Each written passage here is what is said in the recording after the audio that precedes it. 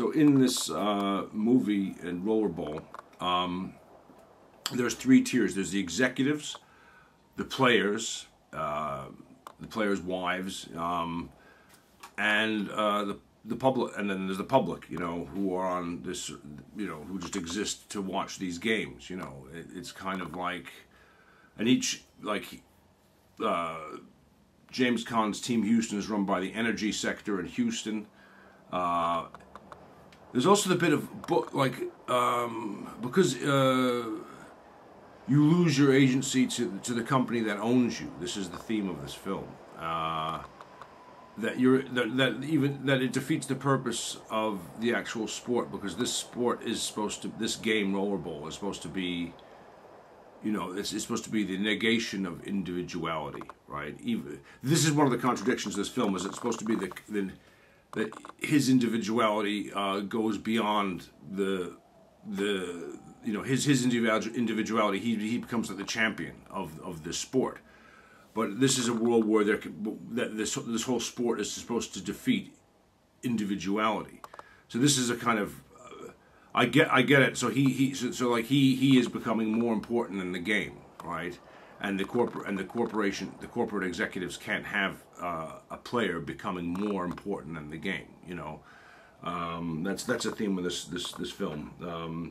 Because individualism has been lost to permanent capital growth. All right, that's the dystopia that this future represents. You know,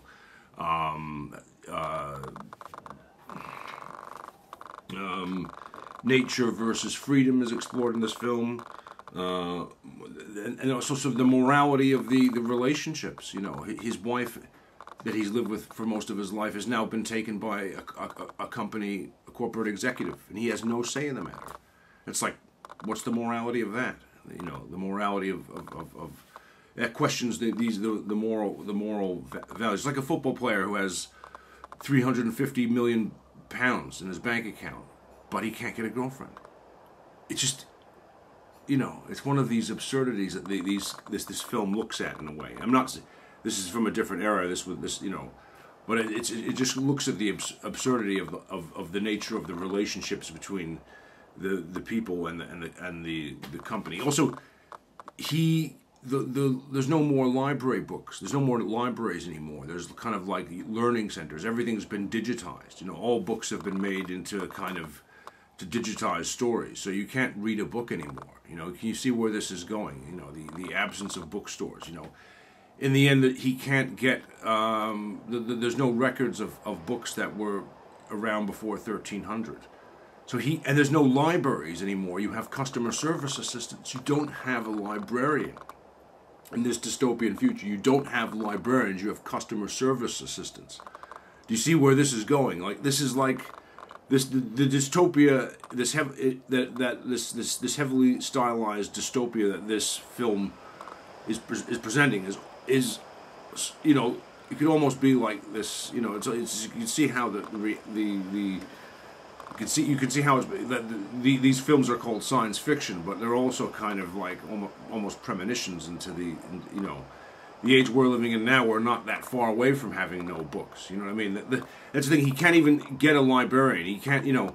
And then he realizes that then the central computer doesn't have enough knowledge of what happened before a certain period of time. So it represents disconnect, alienation, you know, disconnect and alienation.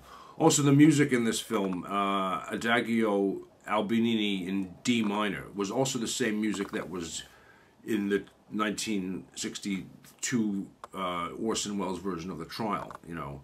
Both different movies, but they both deal with themes of alienation. In this case, it's Jonathan is alienated from himself, you know, like alienated from purpose, you know, like he's the glitch in the Matrix. And this film was made in 1975.